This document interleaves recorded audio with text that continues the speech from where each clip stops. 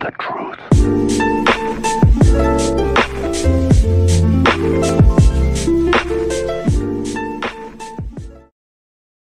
Let's talk China. Because China, we probably lost $504 billion last year on trade. $504 billion. I think that President Xi is unique. He's helping us with North Korea, who, by the way, wants to talk. As of last night, you heard that. They want to talk.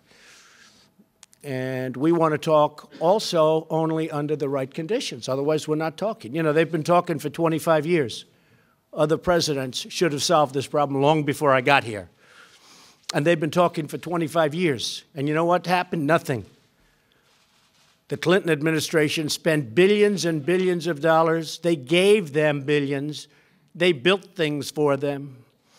They went out of their way, and the day after the agreement was signed, they continued with nuclear research. It was horrible.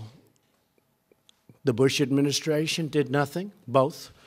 The Obama administration wanted to do something. He told me it's the single biggest problem that this country has.